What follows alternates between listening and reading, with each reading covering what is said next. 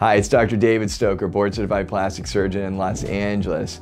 I am elated to be able to share with you a 3-month post-operative result. All right, so what do we see here? She's 63, believe it or not. We did upper eyelid surgery. Go ahead and close your eyes. You can't see those incisions, but it really let a lot more light in. Go ahead and open your eyes now.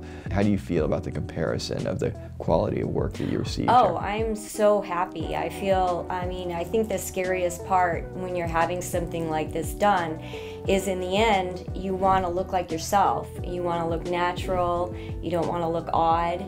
And just looking at all the websites and everything, I think that he's like the best at making sure that you look natural and you look like yourself.